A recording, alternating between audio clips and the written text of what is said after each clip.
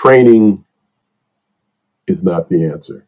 I mean, I hate to put people out of business because I don't do it. So maybe if I did it, I'd be more defensive.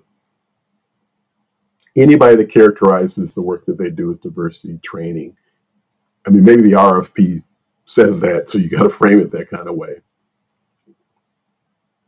It's education. I mean, people are not dogs or seals. You're not trying to train. Okay, and whenever this happens, this is your reaction, and you get a little piece of kibble as a result.